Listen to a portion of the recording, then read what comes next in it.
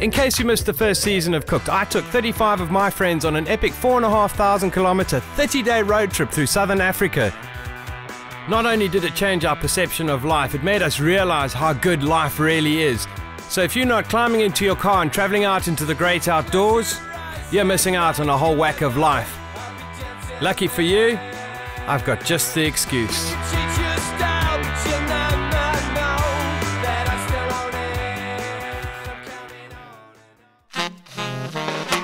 When I consider our history as a species, human beings have been nomadic scavenging beach bums and bush babies for far longer than we've lived in houses or had running water. If it squirted, squeaked or breathed, it invariably ended up being slapped on the coals and cooked in the great outdoors. And it's only in the last couple of 100 years or so that we've forgotten the knowledge that made us the most successful hunter-gatherers and gastronomic kings and queens on the planet. My name is Justin Bonello and welcome to Cooked.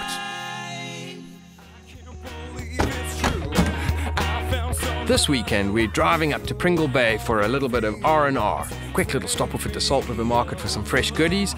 85 kilometers out of Cape Town, I've got the most magnificent spot for everyone to come and spend a weekend with me. I'm gonna cook, you know the rest of the story, so yeah, just sit down on your couch and join us for the ride.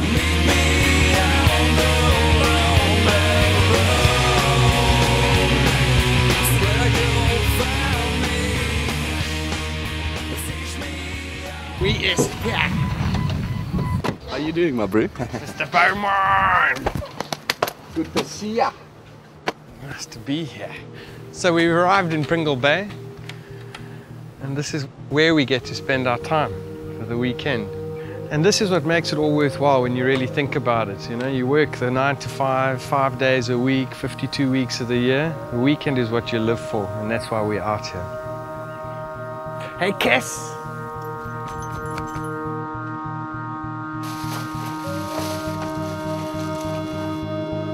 We virtually finished unpacking, and then afterwards we're going fly fishing.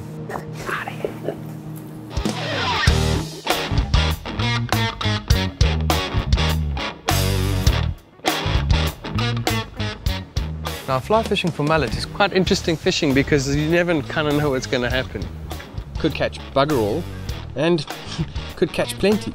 And now Justin is walking like he drives. So you like to keep your fist above your head to dominate, well, my friend, I think you've been misled. Doing this. I just want to show you what the whole principle behind this. High tide, water washes up into the kelp, and there are little things that eat the kelp, which the harders eat, called sand fleas. Come have a look here now.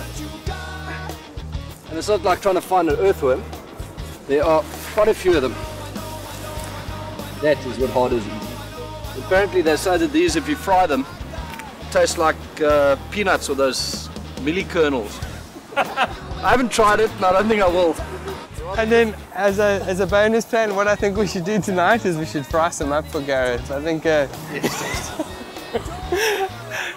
we'll be frying them up for Garrett.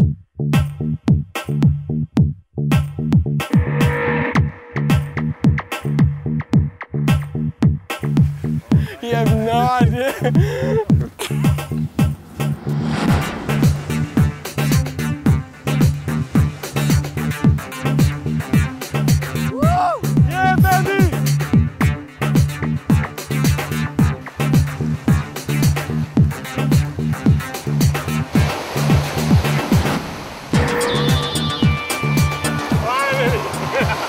This beautiful thing is going to turn into a beautiful little lunch.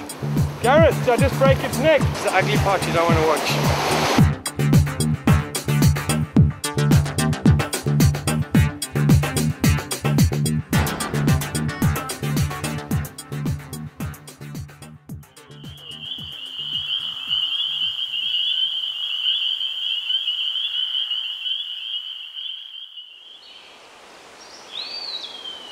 So we went fishing this morning. The grin on my face ties me over the days without you. I stay out of trouble. And sometimes nature doesn't play ball, so we had to come up with a plan B and went to Global Ocean to get some abalone. So Dale, we've arrived in Kleinmond and we're going to Global Ocean in a couple of seconds to get our palamon. The problem is you can't dive them out anymore because the poachers have raped the ocean and greed has taken over and all the rest of it. But you've got to understand that some people are really poor and they have no other alternative. Aquaculture offers that alternative. Right, basically the way that we do it is we bring large wild abalone from seas just like this, nice and rough, and we take them and we artificially spawn them in little tanks inside in the broodstock room. What we do is we raise the pH to 9.1 and we get them to basically spawn in individual sexes, females in one tub and males in the other. And we mix just a tiny bit of the sperm with obviously a very large quantity of egg. And we then lay down 3 million eggs in each egg tray and they hatch overnight. And we then take them outside to settle in assessment plates where we get that diet and film ready for them. Right, basically in each one of these tanks we settle 2 million abalone larvae. If you look, there's some tiny little white dots there, you can see those. Those are basically abalone that are now about 2 weeks old. And they've been on there for 7 days in these tanks. These are abalone that are now about 2 to 3 months old, and you can see they're slightly bigger. That's a nice little 4mm guy there, and a couple of his buddies just around him. Okay, this is the next stage of the abalone process. This is the weaning area. And what we do is we bring the abalone in off the plates and we put them onto artificial diets that we have slightly better control over their nutrition. These ones in here are now probably about 3 years old and they're getting to the size now where they're ready to eat. So these are lunch. Well, these are going to be lunch. They're the big enough ones. You did it so much better than I did. Well, you didn't do that. We're going to do lunch thing. Gareth, thank you very much. No worries. I guess this is really what it's about. This is weekends away. We get to come here with everyone. I cook lunch with the fish. Gareth didn't catch for a change. Lucky we got the palamon. So I think I really have to start off here and show you guys how to shuck palamon. The easiest way to explain it to you is that a palamon shell, better to show you on this one because this looks lazy, man, is that you have a deep side and a shallow side. On the shallow side, what you're going to do is like slide a knife in like that and cut the muscle off. And then you pull off the what they call it's the entrails, it's the guts. So you don't eat that. And then you cut a V in the back where the balance of the entrails are, 45 degrees. And you get that ugly bit out. Now the only way to really explain it to you is that when you cut him off the shell, his muscle tenses up. So what we need to do is slice him into slices about 5 mils thick, and then we're going to beat the living daylights out of it to tenderize that muscle. Thanks to Gareth and Boz, these little numbers have all been taken out of the shells for us now, and now the nasty part starts. And I'm going to do a couple of it, and then I'm going to delegate it to Gareth because he's only caught fish that big. And I really feel sorry for the person who has to beat these things now because they're not quite the size of the big ones that we used to get as kids. And all you got to do is beat them to break that muscle.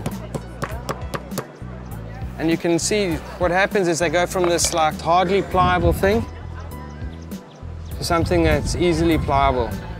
Now, I'm not going to do all of these because I got like naan bread and tzatziki and a whole lot of other things to make as well. So I'm going to get Gareth to do this. Gareth! Right, what do we need to do? One comment about size and I'm going to smack you. Don't cut it. You know, I don't actually have to tell them anything, but don't cut it, just bash it. You want to bash the whole thing? They know everything, bro. When it comes to seafood, let them do it. We're doing it good, guy. You can do it.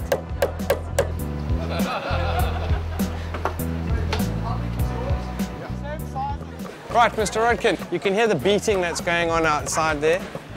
Mr. Beaumont is somewhere down there getting aggressive with our palamon. While Gareth's doing that, I'm going to quickly make a tzatziki, and the complicated part about this is that I have to quickly dice it up and salt it so that the excess liquid drains off before I add in the yogurt. So, I've got to peel these just to get the green off because you don't want that bitter taste in your tzatziki. And then all you really want to do is slice it down the middle and then roughly chop everything up. And then you throw a hell of a lot of salt on. What it's going to do is it's going to draw the liquid out of the cucumber so that when you add the yogurt a little bit later on, you don't have a yogurt that becomes really runny with the liquid that's in the cucumber. And you mix it up, and then you put it in the sink where all the excess liquid can drain off which takes about 45 minutes. So while that's happening, I'm going to make you a naan bread. And that's like straightforward, 250 grams of self-raising flour. We'll try and hit like 250 grams of 2 tablespoons of a live yogurt, teaspoon of salt, roughly mixed in. Now all we need is lukewarm water, 115 mils. And a little bit at a time.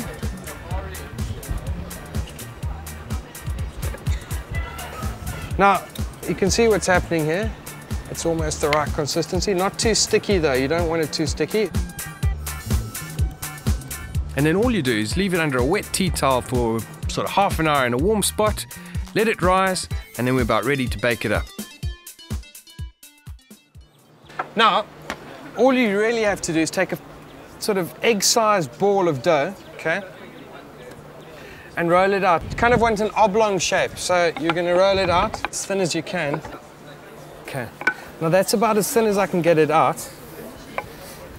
And I just want to show you what happens when we put it in the pizza oven. Now, if you don't have a pizza oven, you can always just chuck it under your grill. Okay, and this is the beauty about a pizza oven. Come take a squiz first before I put it in. Now burning at the back is a whole lot of wood, which makes this little baby inside supercharged. So you've got your scooper, put him on there, and push him down to the back. You want to come closer? And you just put him in there. And you wait like a minute to 45 seconds, and then we'll turn him, and then back in again.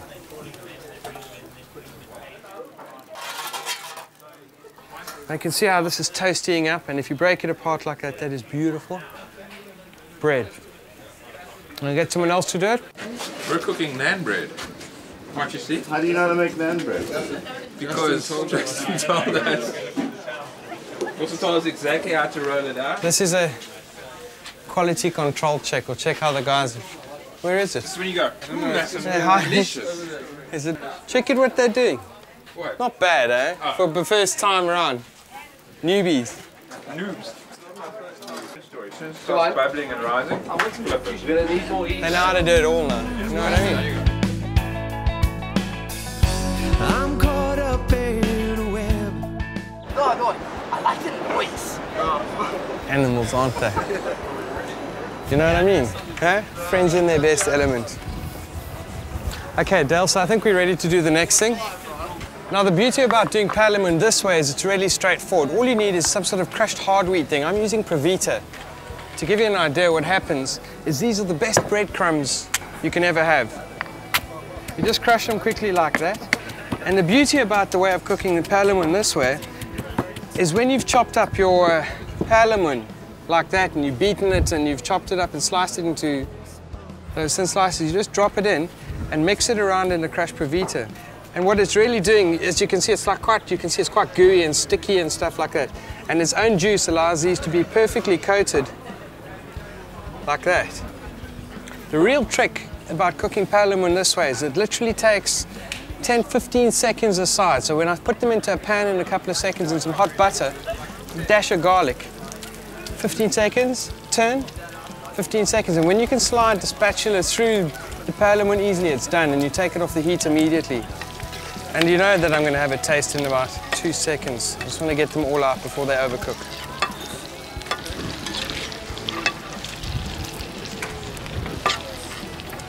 You know me, I love my food, huh? But you know the real proof of the pudding is to let someone else taste it.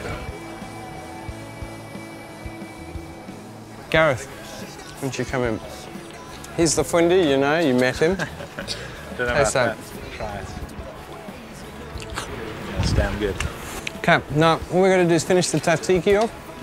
Eat this with a naan bread, dip it in the yogurt tzatziki, which is just going to mellow it all out, and we're ready. Garth, why don't you come finish these off for me quickly so I can make the kelp? Hello, young man. Hello. In case you haven't got it, Garth's my sidekick. He has to do all the other stuff that I don't feel like doing. It's all good, it's all good. And he's doing terribly well right now. He's very nervous and he's thrown everything in and he's trying to stew it. 15 seconds aside. And then turn, just checking. And I'm going to go and get the rest done. Yeah. So now what's happened with this, 45 minutes under salt, it's drained off and then been rinsed off so that you get rid of all the excess juice and then patted dry. cucumber. Dump it in a bowl. A little bit of yogurt and the little addition of some chopped garlic and a little bit of fresh mint. And then I think we're about ready to eat the first course as such.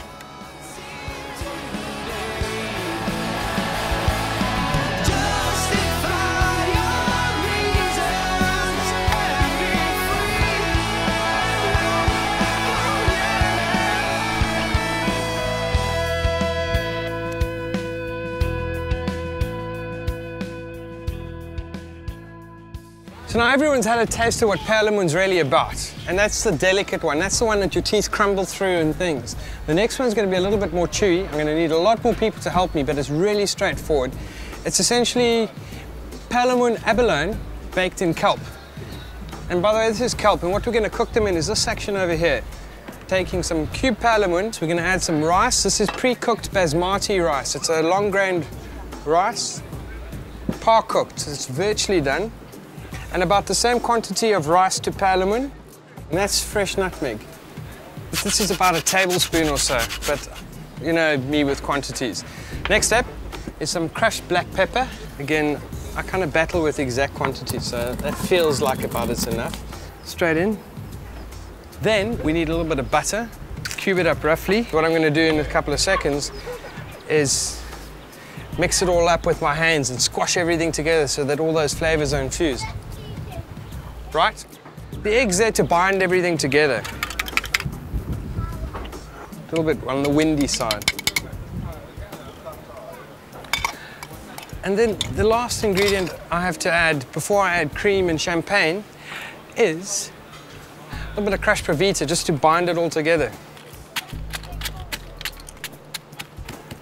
And we're probably about 45 minutes to an hour away from eating. But with me, that could be anything up to 2 hours. And you've got to squash the butter so that it's impregnated. Isn't that a nice word? With the perlemoen and the black pepper and the nutmeg and the chunky bits of abalone. These are mussels that have just been steamed in white wine. Debearded, taken out of their shells, and then some yellowtail, which is a firm white fish, grilled on the fire and deboned. Once I finish mixing this up, we have to stuff it into the kelp tubes. And there's a small art to it, but not a lot. And this is a really unique way of a bit of lunch. Okay, I have to wash my hands. And then we're going to stuff it. And I think I need a whole whack of like kitchen slaves for that. Kitchen slaves being friends who need to learn how to do this. So you know. As Mr. Beaumont says quite aptly, Dale, the next part is about shoving something in. And what we have here is some kelp that I cut from the reefs this morning. And all you really want to do is end up with a section probably, well, the idea is, in fact, I have to show you, because what happens when you cut kelp open inside is you see you've got that beautiful tube. You got that? Now what we do, Gareth, and I think you're probably primed for that, is my hands are dirty stuff already. all of that full in. But first I want to do just a splash of cream. Hold that for a second, Mr. Beaumont. Right, and then a splash of champagne in. Now, all he's going to do is shove it in there until it's jam-packed. And obviously we've got a whole whack of people to feed, so I've got to make a number of these. I'm going to go and grab a couple of friends, leave Beaumont to show them how to do it. We close it up, throw it on an open fire on the coals until the kelp starts blackening, and then it's about done. Take your, like, something that's going to stop at the top side of it, and you push it in that side. See that? And what it does is when it cooks, it keeps it nice and airtight, so everything bakes beautifully in there. Quint, considering it's your birthday, why don't you come give us a hand brew? Well, because, you know, later on I'm going to make you a drink.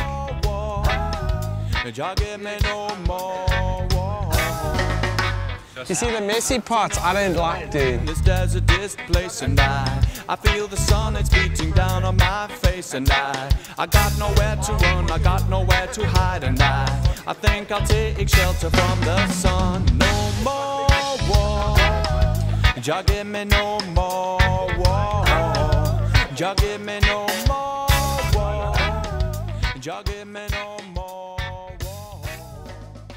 All I can say is this wasn't me, but the last part of this is to throw this all on the fire. So you got to come along with me.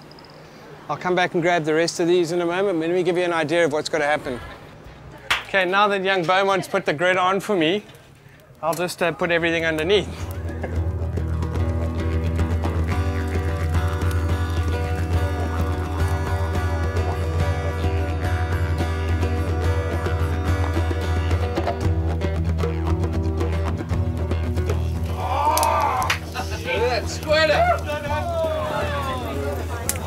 They're all popping now. It's time to eat them almost. I'm really excited about these, and the Beaumont brothers, who've been fishing since they were kids, have never had stuff like this before. So I get to give it to them for their first time as well. And the beauty about this now is that all you have to do is hold on to it.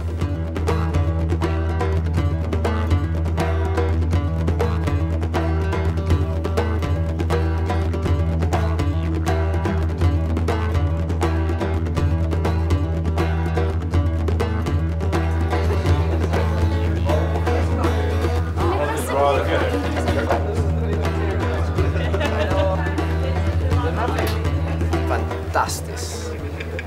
Afrikaans English for fantastic. Yes, it's good. Like it can. It's straight from the plate. No fork needed.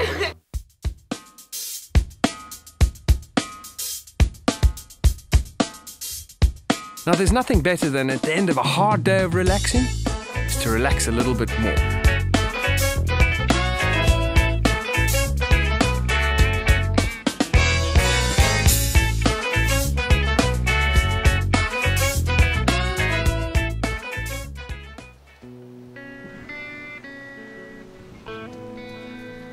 Hey, John. Hey, just here.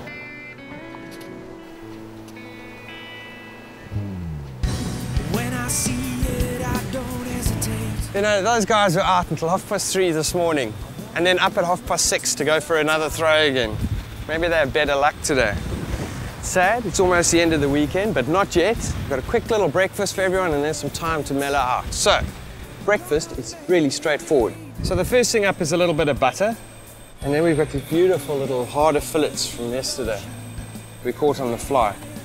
Won't take very long. It's a very thin fillet, and it's quite an oily fish, so it's got beautiful flavor. The trick now is to break your egg in straight away so that it's ready about the same time.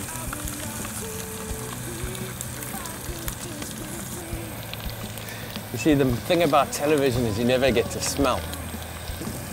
And it's just a matter of flipping the egg, and then we eat straight out of the pan. And I forgot to bring a fork. How are you going to eat it? I'm going to eat it out of there. Oh, bugger it, you know? Revert to where I'm used to doing it. And a little bit of egg in the harder. And that's it, breakfast. The rest of the day is our own. Relax. And that's that, eh? Look up at the stars. I wish that I could be. I wish that it was me. See it from afar. Everybody knows who you really are. But I don't know how it looks to you. And I don't know how it makes you feel. Look at me. You know, 15 mil of very powerful sperm It's going to do the job in that. 15 milliliters of Start again. Alright, calm down. Give him some because my fish was these big.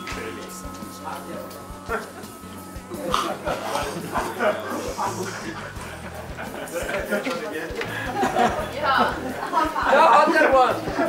Yes, brother. You just burned my whole face. I took it lovingly, but I mean, give me more. I'll just mime it because I have no taste buds. No wonder why the Belmont brothers have been doing this forever. It's yummy. Nom nom nom.